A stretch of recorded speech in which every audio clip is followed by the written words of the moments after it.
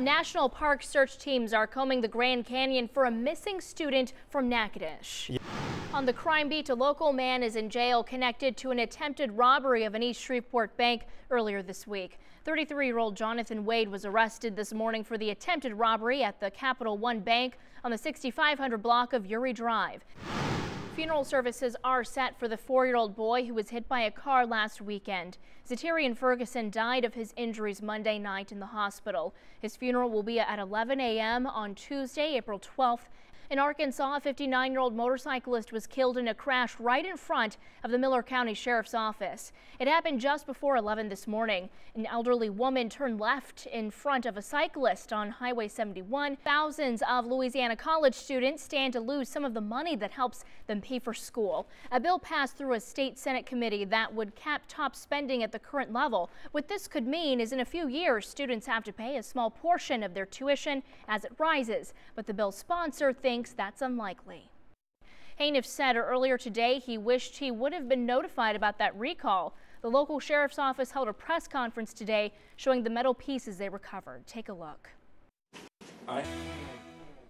Well, getting something done from start to finish can be a tough task if you're constantly distracted. With more on how to recognize and fix several concentration killers, here's Mary Maloney.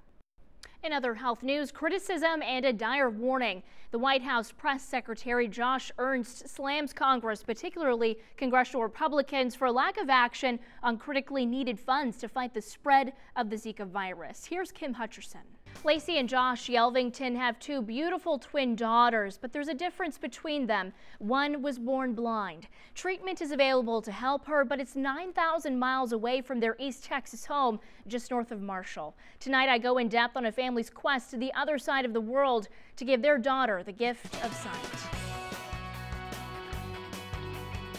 Little Caitlin is a typical 3-year-old. That name is Caitlin. Yes, it is. She's curious, loves playing with her twin sister Allison. Gotta wait for Sissy. And being a daddy's girl. Her favorite toy, a fire truck given to her by Dad Josh Yelvington. I'm a firefighter, full-time with Shreveport Fire Department. But Caitlin sees life differently from her family. When the doctor told me that she was blind, I immediately started crying. Caitlin was born with septo-optic hypodysplasia in both eyes. Doctors actually told us, do not name her. That she's gonna come out, she's either gonna be a stillborn or she's gonna pass away within a few months. You know, they gave her no hope. We went ahead and named her, you know. We named her Caitlin Faith because we had faith, you know. And our other daughters, Allison Grace, you know, Faith and Grace, you know. Allison had no lasting complications from birth, but the vessels in Caitlin's eyes are underdeveloped. She has minimal light perception. It's hard watching your child, like at Christmas,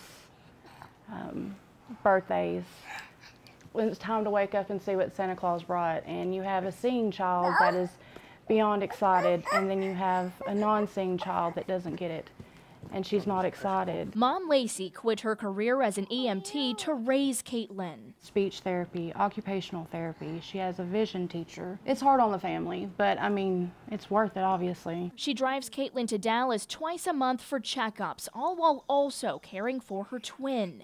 I'm living two different worlds in one world. Determined to help his daughter see again, Josh did research, eventually delving into the world of stem cells, an option for Caitlin. Rebuilding her optic nerve. People with arthritis, dementia, MS, Alzheimer's. I mean, they're doing this stuff in studies, and actually it's helping people. Stem cell treatments are not approved in the United States. He found a program that has helped children see again, but it's based thousands of miles away in Thailand. Bangkok, Thailand. It's called the Better Being Hospital. It's an IV injection.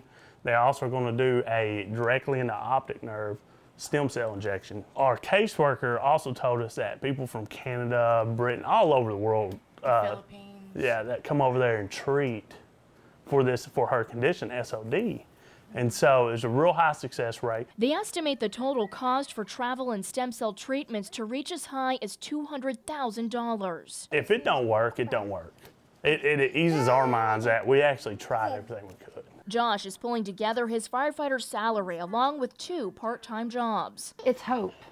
You know, it's not a promise, but I mean, it's hope. The community has also stepped up to help with fundraisers. And the family has created a GoFundMe page, so far raising nearly $4,000. Caitlin's family is determined to make it happen. They've even taught her how to say hello in Thai. I say wadi. And while the Yelvingtons do everything they can to make Caitlin happy, it's the milestones in life they want their daughter to enjoy. Her to get excited, just like her sister will get excited about turning 16 and driving, about a first date, having their babies, you know, just the things that we take for granted. Well, the Yelvingtons are actually set to go to Asia this summer for the first treatment. In total, plus community fundraisers, the family has raised $19,000 for that trip. You can find their GoFundMe link on KTBS.com. Now, if the treatment helps Caitlin, the family says they want to start a nonprofit that will help other families be able to afford the travel and treatment abroad for their children. Now, the family will have to fly back and forth for treatment at least 4 times, depending on that treatment.